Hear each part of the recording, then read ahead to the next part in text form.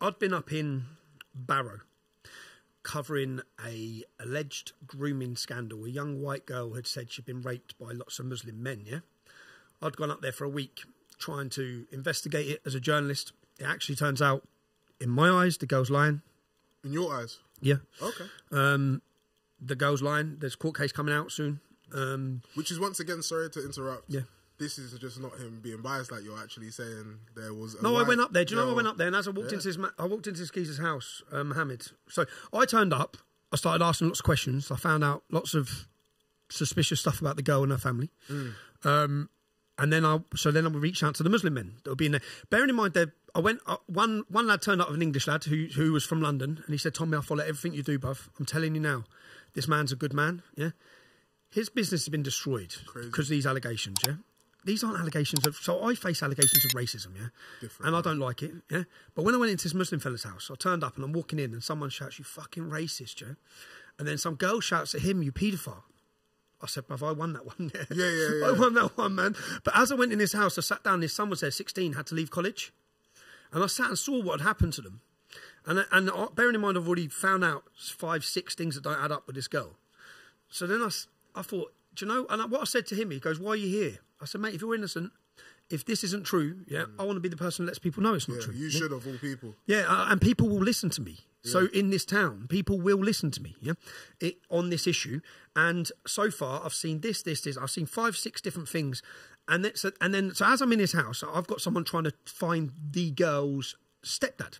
Because the girl's family are lying to everyone on this, yeah? So this girl's family have done this big campaign. It's called Justice for Ellie.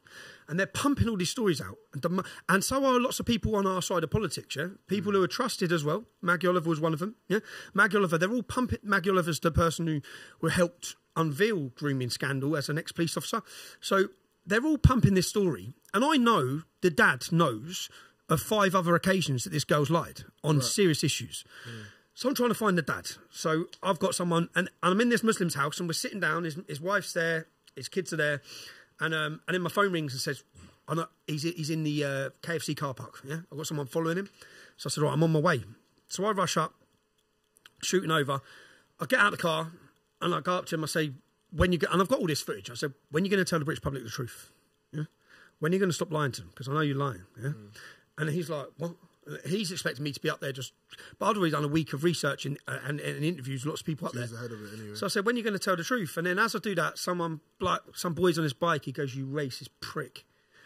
Just the usual fucking soy boy, long hair mess. So I said, "Mate, fuck off, yeah."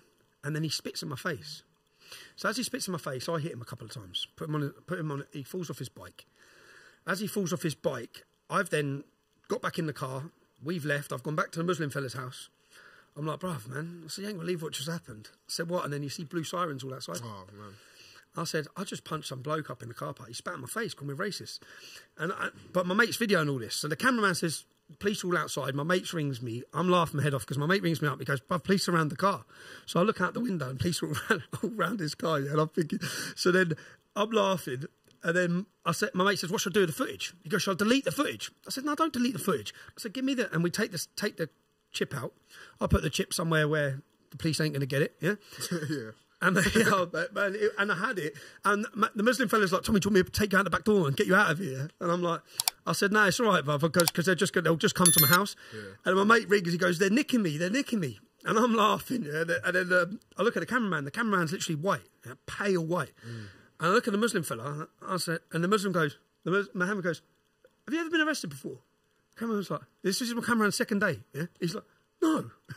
I said, "You're about to get arrested." You're welcome to the... Is he surprised? He's a part of your team. This was his second... But he would come for... And we start laughing, and I say, "Welcome to the team." So I get to the police station. I'm arrested.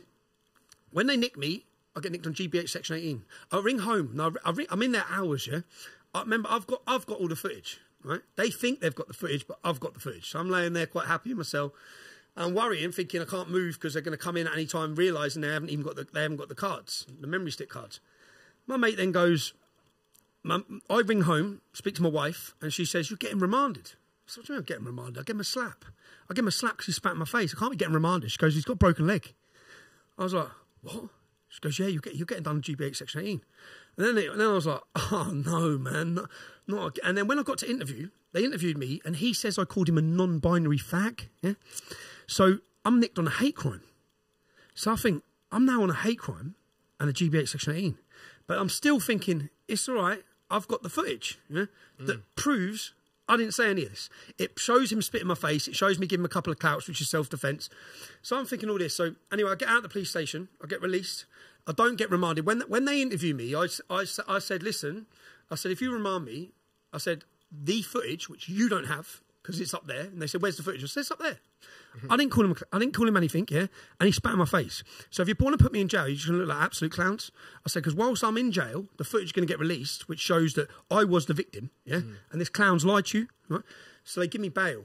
And then when I get home, I get the stick, I ring my mate, I get the stick, and I put the stick in, and it's blank.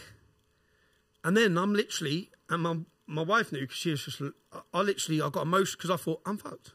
I'm on a GBH 16.